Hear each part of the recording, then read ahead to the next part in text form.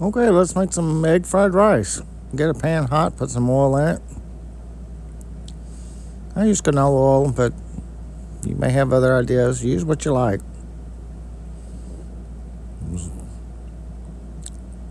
Then I added some onion and some carrots. You might want to cut your carrots a little bit smaller just so it doesn't take so long to cook them. It took a little while to cook those. Add some peas if you like them.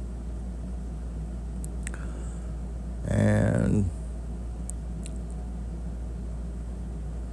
cook that for a little bit, then add you an egg. If you're making a bigger batch, add 2 eggs. If you're making a smaller batch, I mean, I don't think you can add less than an egg, you know. But anyway, if you're making egg fried rice, you might want to add an egg. And you could salt and pepper it here if you want. I didn't. Then I added my leftover rice and smushed it all in. You'll have to forgive the absence of wok. I didn't want rice all over the kitchen. I just cleaned it. So just chop up your leftover rice there. Mix that all together. It may take you a little bit, but you can do it. I have faith in you.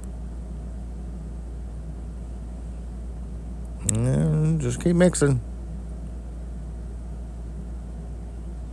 And then add you some soy sauce. If you're health conscious, you could use low sodium soy sauce, but I didn't.